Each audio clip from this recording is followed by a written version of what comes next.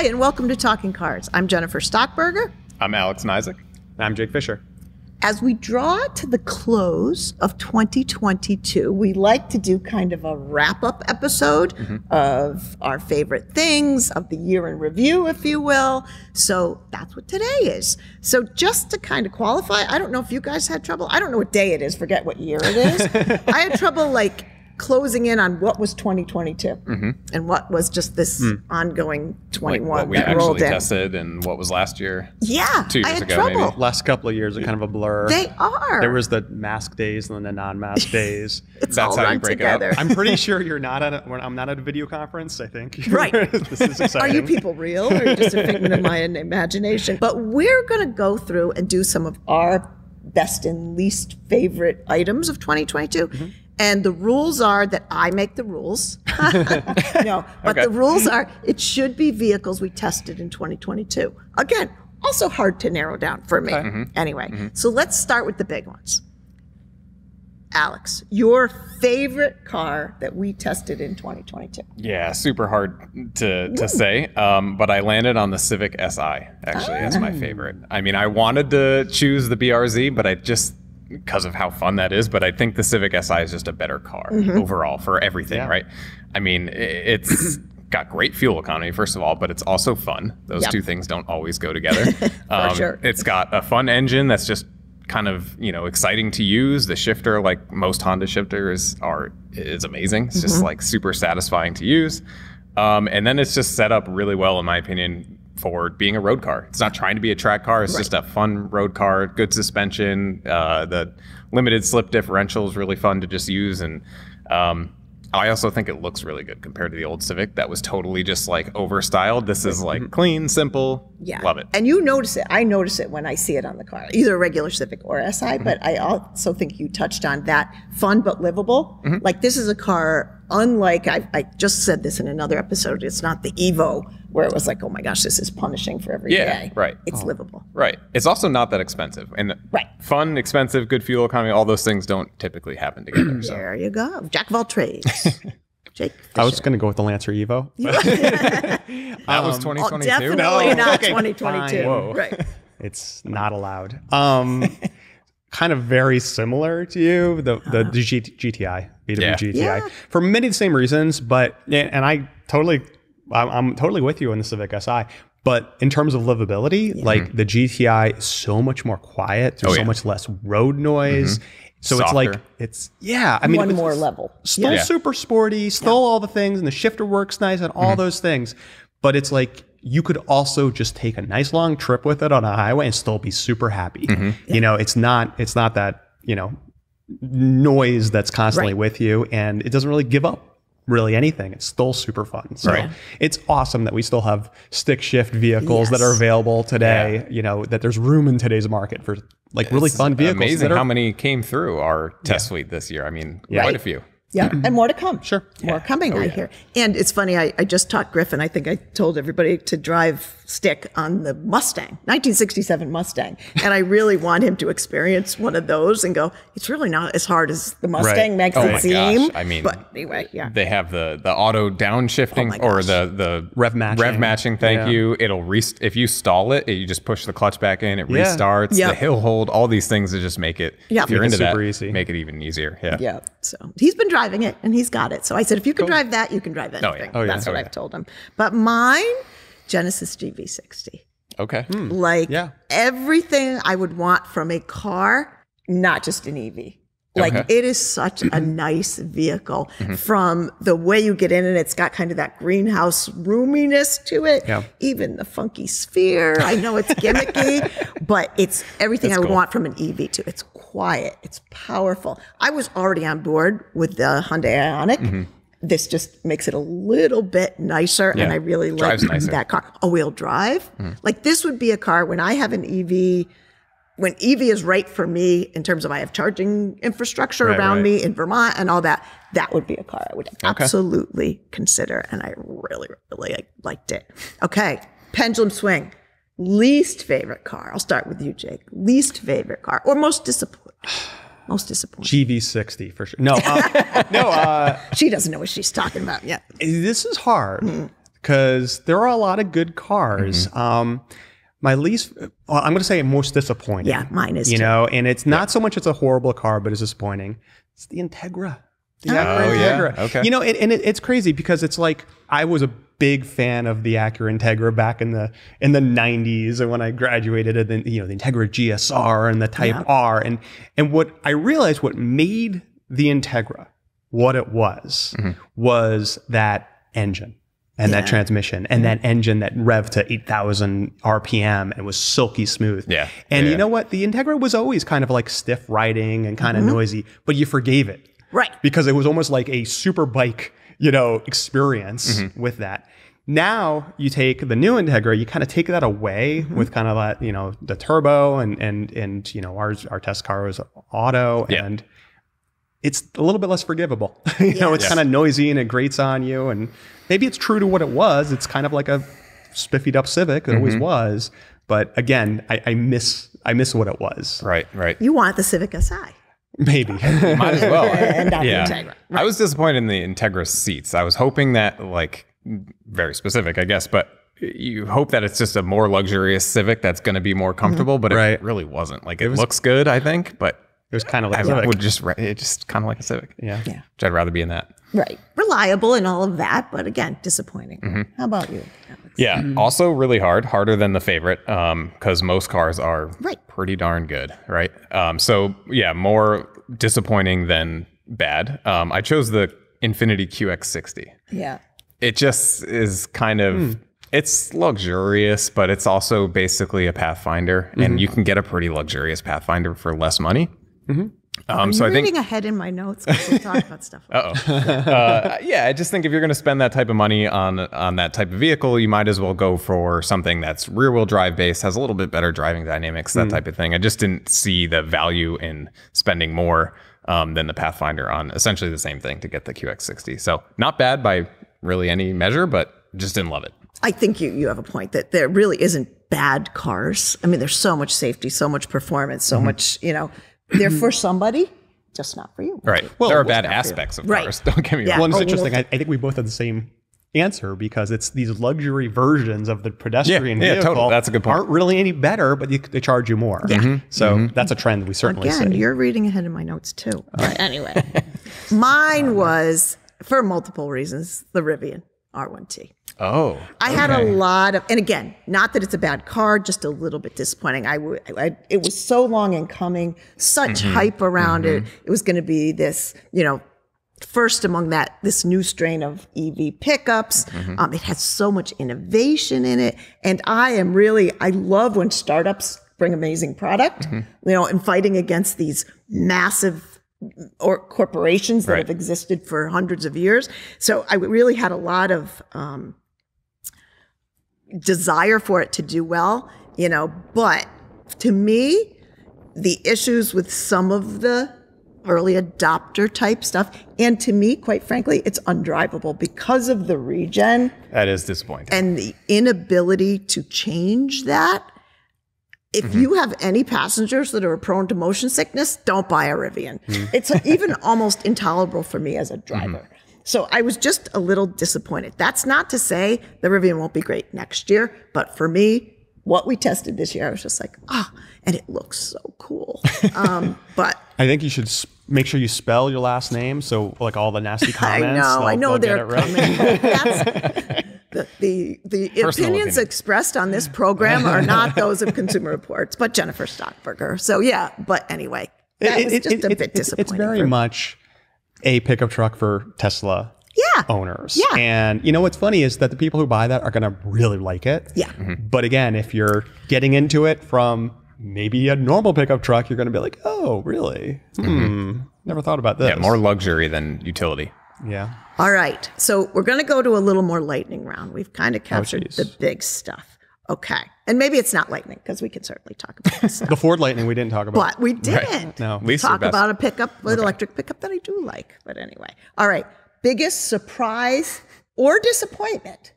You can go either way. Okay. 2022. Okay. Biggest surprise is how easy and fun it is to drift the electric Hyundais and Kias. This is a very practical segment. The Ioniq 5, the EV6, and your GV60 And my all GV60. will let you just get a crazy oversteer angle on the track and just hold it there, and almost like it was designed to do it. Are they a track amazing. car? Could they be a no track way, car? but They're incredible. They could It's be amazing. a track car. Yeah. See? Well, I mean, as long as, it's not a long race. There you go. yeah, good point. No 24 hours of Le Mans. Long pit stops. Yeah. Actually, very much along the same lines. I mean, just where electric cars have gone. Like, I mean, look, we've been testing electric cars for a long time, and they used to be kind of like, oh, these little dinky cars, you know, and they're economical. They've all become crazy performance vehicles, and you're exactly right. You look at those Hyundai, the Hyundai Genesis and Kia, like on that same platform, like, wow, these are crazy high performance vehicles, and not just really, really fast, but incredible on the track, where you could sit there and drive it like maybe even more so like than a Porsche. I mean, it's like playful on the track. So where did this happen? I mean, maybe Tesla set the agenda that they're performance vehicles and aspirational, but it's like everything is a race car when it comes to EVs. Right. To the point where if you're looking for a car for a teen, don't get an electric car because they're way too fast. And but yeah, I think where the market has gone has been kind of crazy. Not like hybrids. Hybrids are like practical cars today, but wow, the EV market has taken a turn. Yeah, that's for sure. But I'm not a drifter, and I love the GV6. It's also really good at not drifting as It's really good at being just a great as car. Right. Drifting is better. Again, I have to be the voice of reason. For me, this is more an industry thing. It's all of the recalls and stuff around vehicle fires. So vehicle fires are actually kind of at a low. If you look back in history, there was tons more fires. But, it's funny. When I worked for a fuel system supplier, we called them thermal instances. They weren't called incidents. Thermal incidents. Very nice way to put that. And we were a fuel system, so we were always talking about thermal incident risk. But the fact that it's not a crash, it's not a fuel leak, it's not that type of thing that we would have encountered. It's really kind of some design flaws, things like push rod bearings or electrical shorts. Right. And the fact that it's not happening while the vehicle's moving. So it's not an engine seizing or a hot manifold getting fluid on it or brakes catching on fire. It's, you better put this car outside in your driveway. Yeah. Because even when it's immobile and not on, even though there's some electrical stuff still happening, there's a risk. And it just surprised me how much we talked about that and how many recalls. Not that they're happening, but they have to capture it in these massive recalls. It was kind of surprising to me. I don't know if it was 2022 or not, but I just remember our Chevy Bolt sitting out like way by itself out on the track, just far away, because there was the whole recall with the battery fires on those. And so I think at this point it's been, fixed, but yeah, that car just kind of sat for months because we couldn't drive it. We still have a Chrysler Pacifica hybrid that we use for child seat testing. And each day he brings it in, puts his child seats in and puts it back outside because it's still under a recall for that. But it seemed different that's a great to point. me. Different to me. Okay. Best dressed. Oh, I mean, best looking. Best looking car. It's like our superlatives from high school. Right. Best dressed. Okay, this is maybe underdog choice, but I'm going to go with the Mazda CX-50 because it's hard to make a crossover, a compact crossover, look good. And I think Mazda's always kind of had, or for a while now, had a pretty nice design language. They look kind of premium. Yep. And then you just get the CX-50 where it's got the wider fenders and kind of that tucked in greenhouse look to it. And I was behind, somebody, maybe it was you, driving in one day to work, and it was kind of, you see the car in motion, and I'm behind it. I was just like kind of struck by how good it looked. So, that's my choice. Okay. Again, Mazda. I agree with you. Most unsung hero. Jake. Yeah. I like that choice. I also say Mazda has one of the best reds. Yeah. For some reason, that any Mazda in red. deep red just looks awesome. I think it's metallic even. Yeah. So a little bit of flex. I was going to go with the Bronco. Yeah.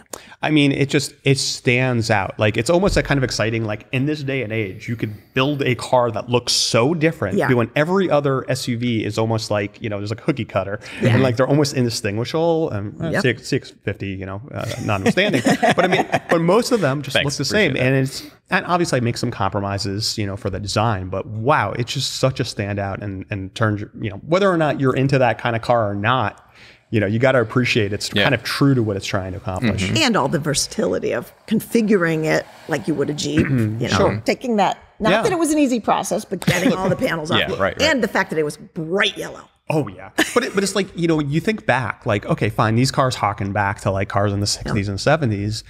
Today, to build a car with all of the safety now that's built in and efficiencies and emissions and all that, they're still able to pull it off. Yeah. Yeah, it's amazing. Remove all the doors, remove the roof, still have airbags and appropriate, pillar strength and all these things. But it's really impressive. And add off-road ability and all these features that allow off-road ability. Right. Yeah. All right. So mine, again, a little bit of an unsung, but I said the Ford Maverick. Looks alone. Really? Looks alone. Best dressed. And the reason I say it is, to me, small pickup. We've already said, does everybody need a big, big pickup? It's the best balance of a little bit of burliness while still being a small pickup. And I think the Canyon in Colorado do it too. But you look at something like the Maverick next to like the Santa Cruz. Yeah, very different. One got it right, one didn't. One didn't. My young, my 18-year-old son who thinks he's the coolest thing said, I would never drive that. And I would probably drive that. Yeah. Sure. Yeah. So I think Ford struck a really good balance with the Maverick in making it a truck that a truck person would pick that truck because it looks good. It's funny. Motorcycles, Honda went into the market. There was a motorcycle market way back. Now we're going historical. But Honda came into the market and said, let's come up with a motorcycle that like the kinder, gentler motorcycles that women would actually ride, you know, and mopeds and all that stuff. And just changed it from like, all these like biker gangs to something. Like that's kind of what the Maverick is doing. It's kind of like, your you don't Harley versus your Goldwing. Yeah, right. Quiet luxury. No, I'm kidding. Sure. Goldwing's huge. I know what you're saying. Yeah, Smaller. But right. Yeah. I'm going to cheat a little too, just to give a little, but the BMW i4 that we just got, oh my gosh, that's cheating. That's next year. Part of the color combo on that, the dark green with like the tan interior. Yeah. I wrote it down. San Remo green metallic. Oh, of course. It looks so good. Anyway. All right. Ready? Most likely to succeed. This is the car that you think has the greatest promise to succeed for whatever reason. Clearly we're looking at my notes because Maverick. For the reasons you said, but this is, I see it as a game changer. Yep. Absolutely. For the reasons you said. It's like they nailed it. Absolutely. Okay. The fact that you could have a Maverick hybrid that gets 37 miles per gallon. It's sold out forever. I didn't even go there to the hybrid. But it's like, pickup trucks are really useful, but you don't have to buy something you can't park at the grocery store or fit in your garage. Or needs to like tackle the boulder course. Right, exactly. It's not necessary. It's such a smart, functional vehicle. And I think they are just scraping the surface right now because the opportunities, not just for Ford, but any other manufacturer to get into this. Look, you look at something like, let's throw Mazda into the mix, right? I mean, Mazda's not coming out with a full-size rear-wheel drive pickup truck any day. But you know what? They could make a CX-50 pickup. Back in the days when the Mazda used to have like small pickup trucks. You look at Toyota, they could build something like that, like those 80s pickup trucks, like, Marty McFly was driving, but build that out of like a hybrid, RAV4. Like it's a huge opportunity, and then go along with like, the Raptor version of the Maverick and the lowrider version of it. I mean, there's so many opportunities there. And they can you imagine a Raptor Santa Cruz? It's not going to work, but a Raptor. I don't think so. Raptor Maverick works. Game on. Yeah, game on. I like that. Most likely to succeed. Yeah, I'm going to choose one because it changes no game. The CRV, because, No, that's good though. Because it just is a nicer version of the CRV that already sold super well. So a incredibly practical and predictable answer, but that's mine. They will sell so many of them. Oh yeah. That is exactly what I had. That is exactly what I had. I used a term that Ryan uses all the time for all season tires, but it's the Swiss Army knife. It doesn't have to be the best at anything, but it's good enough at everything. And it's really good at access. And what were you going to say? Well, I was just saying the crazy idea of building more of what people really like. Right. And not screwing it up. That's surprising. And I looked at sales volume. It only sold, other than pickups, other than the big 3 pickups, it sold more than any other car except the RAV4 and pickups. And this was 361,000 and this is like in its 2021. in its last year of production before they get redesigned. Correct. Nice. I had a good choice. And I already said people aren't going to be offended by it. People that have a CRV now are going to be like, just as great, maybe even better. Yeah, and even better. It is. I do think it's the most likely to succeed. Okay, best or worst interior. Go. Best Mercedes C300. Oh, C-Class. that's a good I one. like And Mercedes. not only is it really nice, but it's also almost exactly as nice as the twice as expensive EQS. Yep. I mean, Yeah. it feels just as nice, just as premium, looks just as good. C-Class is the best Mercedes, in my opinion, anyway. But yeah, go. Except for Best the controls. interior. I Yeah, really except like the Yeah, ignoring that part. I really like the Hyundai Ioniq 5. Yeah. Okay. I just feel like Cool. you get into that, it just feels different. Oh, yeah. Like any other car you've been in. Like it just feels like you're in a living room. And just like everything's like light color.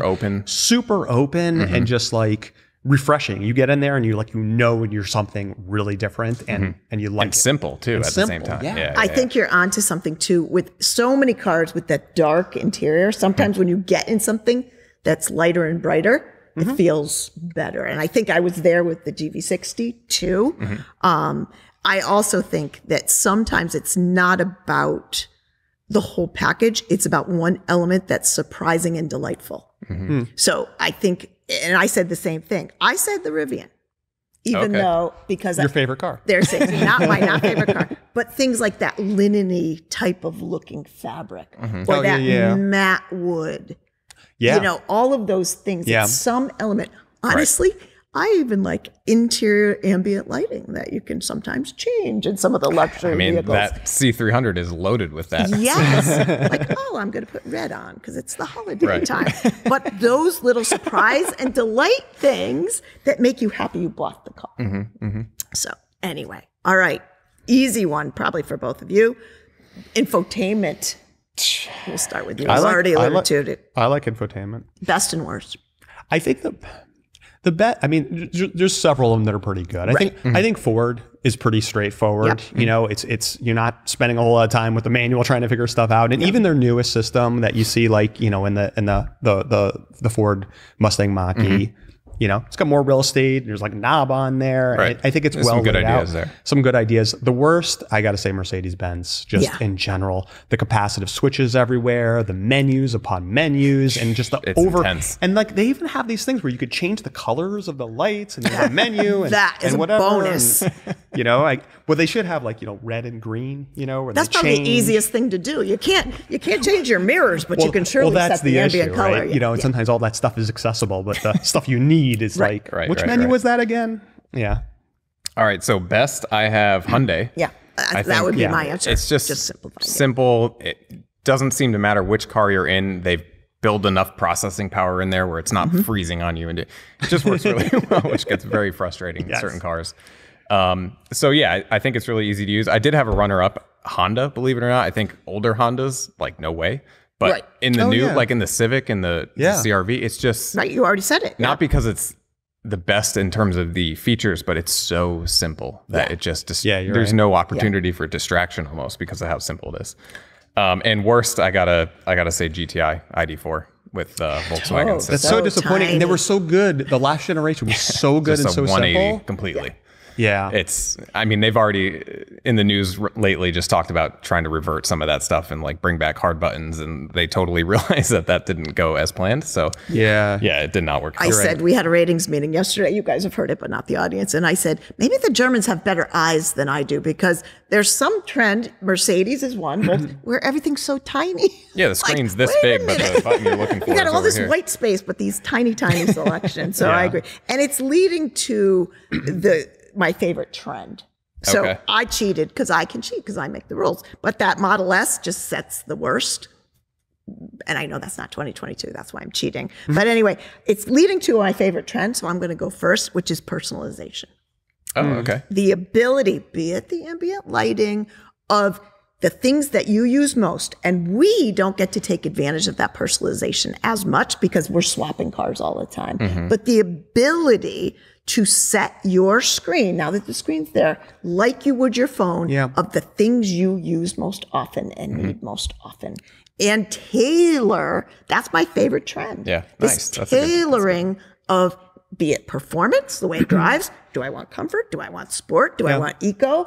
Or where do I want my seat heater? I want it right there and making it super accessible and where I know where it is all the time. Again, we don't get that advantage, but people who own these vehicles get that advantage.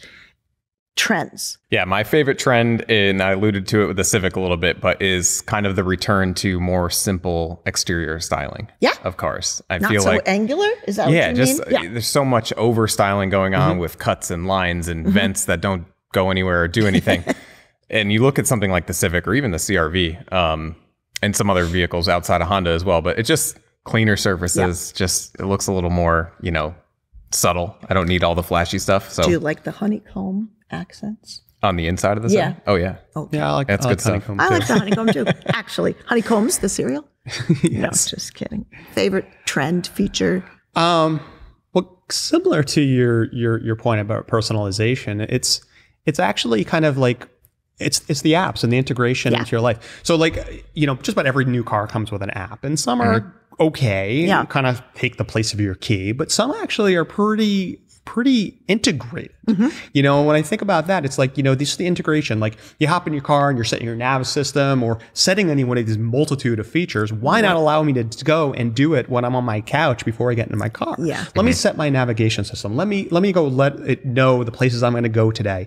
Because the problem is that all this customization, all this stuff is a crazy distraction to do while you're driving. Why not off-board it? So I can now make these modifications. You know, I sit here on my phone and I could go and, you know, customize the background on my phone at my leisure. With a car, now you're customizing these things while you're driving. So I think there's a huge, almost untapped opportunity to offboard that stuff. Oh, that's an interesting point. Love it. And we're seeing it. On that too, for people who aren't as savvy. So if, say, I buy my 85-year-old mother, who I talk about all the time, the newest car, I can go in, like I take her phone and put all her most used items on that front screen. I can say, Mom, here's where you do your climate. Here's where you make a phone call. Here's where you do If she's going somewhere, you could set her nav for her. So From it's all set. Yep. Okay. Car you wish would come back in 2023. Go. Might have the same answer for this. The evolution, the Lancer evolution. No, well, partially true. I'm gonna cheat. I'm not gonna say car, but it's just VTEC Yo. I mean, there was a time when we had cars without turbochargers that revved to 8,000, 9,000 RPM, or silky smooth, and they didn't have a lot of torque, but when you wanted it, you revved it up and you had to work, and it was fun to drive.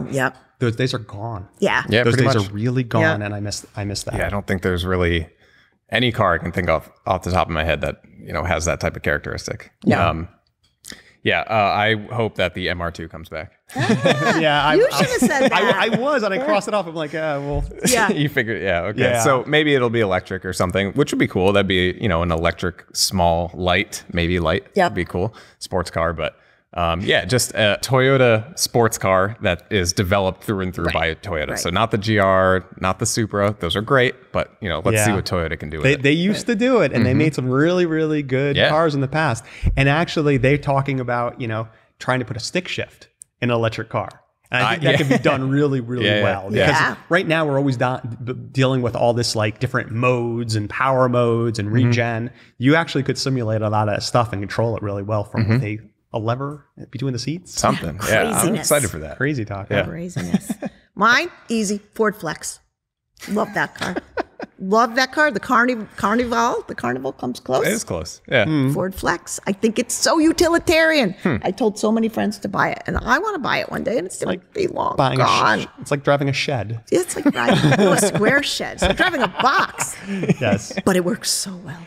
loved it. Talk about luxurious room. Anyway, I've said it many times before. You can make fun of me in the comments below. Yes. Word flex. Okay. Car that you wish would go away in 2023. Me? Yeah. Well, I mean, I'm thinking about just even the new vehicles, like the Wagoneer. Yeah. Why on earth in 2022 are we launching a car that gets 15 miles per gallon? Yeah. What's going on? There's that part. And it's not like, I'm not saying there's not a need for large vehicles for people who need them, but there's other vehicles that are available. Yeah, Ford Flex. But I mean, there's other vehicles available of that size that get much better fuel economy. I don't get it. Like, we should not be, in today's age, people demand more. And, when a BMW X7 can get, 22, 23 miles per gallon. Yeah. Why Which is a lot or Suburban is getting more fuel economy. Yeah. It just seems like. And large families need the car, but not necessarily that level of. Yeah, it's not just that it's big. If you got that big family, you can't afford to pay for all that gas. No, exactly. Exactly. Yeah. Yeah, there you go. VTEC Wagoneer. Very similar, actually. I kind of want the Hummer EV to go away because I just don't think that that's at all the point. What we're trying to do here. Yeah, you're right. Even if it wasn't an EV, it's still 10,000 pounds or 9,000 pounds for no reason. Over the top. I just don't think that's the right direction. Right direction. Yeah. As cool as it may be. So here's mine. And this was where I said you were cheating on my notes, is the Jaguar E-Pace. And I'm saying the Jaguar E-Pace, not just because of the Jaguar E-Pace, but the whole segment. And you already alluded to it. Oh, yeah. Right. This entry-level compact SUV category. So you got a $48,000 car that scores really low. So the people who bought it don't like it. The owner satisfaction is low. The reliability is low because you spent a lot of money for a car that doesn't give you a lot of room, doesn't give you great performance. All it did was say Jaguar on it. Yeah. And that whole segment, you look at it, the highest rated vehicle in that segment is rated lower than just move to the next level where you got X3s and Macans and, GV70s, great cars. It's the next segment up. Right. Probably a lot of price overlap where you can get a much better vehicle, still get your luxury experience and be really happy. Right. The owner satisfaction in that next group is so much better. It's just, you want a luxury brand, you want an SUV, you wind up with these really cramped, not very good SUVs for a lot of money. And it's like, it's not a real smart place to be. Right. There's lots better options. Yeah. So the Jaguar E-Pace is just a representative of that segment. Yeah. Only the Mini Cooper Countryman has even owner satisfaction that's above average. Only. And that's the highest rated. And we've said this before, but like if you're interested in that type of thing and you kind of you forego the badge, but just get a really nice version of a lower level. Well, you already said that. Yes. Yeah, right. Get your Pathfinder. Yeah, just get the loaded Pathfinder and save a little bit rather than going for like a lower level QX60. Yep. Or something similar. Yeah. Or if you are, even if you want that, like go slightly higher. I mean, like right. Yeah, exactly. Get just an X3. Or even like a Lexus, Don't get the UX, get the RX. Right, exactly. Right. Or the RDX. Yeah. Acura RDX or whatever Acura that next group is. Yeah. Or the NX. The NX Lexus is not a whole lot more. Right. That's what I'm thinking in the middle. Okay. So this next segment's a little bit of a quiz. I had to go to John Ibbotson, our shop supervisor, who manages where the cars go all the time, as well as what gets repaired. What car do you think was the most coveted? What one did we fight over and go to John and say, I want? What car? Go quick. Corvette. Yes, that's one. But there was two, and he said for very different reasons. Anything with a bed. Any pickup truck. Yeah. And that's exactly the answer. It was the Corvette and the Ford F-150s. We had multiple. But it very was similar. Very similar vehicles. Very similar driving rear-wheel experience. drive, V8 engines, the same thing. But it just shows you the utility versus the fun. Yeah. And those were the two. And the most problem prone. What car in our fleet in 22 spent the most time back and forth to the dealer? And I will say he included in his answer recalls, which it's not what we ask in reliability. Don't tell me it was the same two cars. Right. And it was recalls, some of the time, but also issues. It was the F-150. Really? It was the same. Well, because we put too many miles on Yeah, it. that's what it is. Too much use. I don't Too think I've much seen use. our Santa Cruz in like 6 months, so I don't know where that one's Yeah, at. that's the next second. That was running second. So yeah, okay. so yeah, cars with a bed. They had some issues, Yeah. but anyway. So yeah, a lot of new trends, new technologies, still great vehicles, still some not so great vehicles. But to your point, I think in general, when you think of what we drove when we were younger and now, you know, it's like we take it for granted how great they are. So as we close 22, anything you're really, really looking forward to in 2023? Yeah, I'm really hoping the Cybertruck comes out. Fine. That's what I'm looking forward Well, to. It might, and that'll be cool. So That'll be cool. Jake, Well, I heard that there's an MR2 coming. yeah, all right. or we'll throw some rumors around. I'm waiting for the Maverick siblings. I want to see a there whole you go. family of Mavericks. That's what I want to see. See, so I wasn't so off the mark with my Okay. Maverick. And I think there's other, you know, one thing, Jake, you and I certainly talk about outside of talking cars is fuel cell vehicles. Are there going to be, there's certainly talk of some more. Yeah, there is recently and- too. Yeah, more recently. And will we see some more, less so in California and more across the country? Actual infrastructure. And infrastructure Right. go with it, Or, which is one of the issues fuel we face. cell, long haul trucks. Yes. You know, I mean, Yeah. there's huge opportunities. Yeah. So I think we may see that. So as we close not only this segment, but 2022, thank you all for listening, for watching all of our episodes. Hopefully you had a happy, healthy holiday. Wishing you all the best in 2023. We will be here soon. And Happy New Year. Keep your questions. Oh, I'm almost forgetting. All of your questions, videos, please ask them and critique my Ford Flex at talkingcars@icloud.com. This episode, as always, is filmed and edited by David Abrams, Andrew Belise, and Anatoly Shumsky. And we'll see you next year.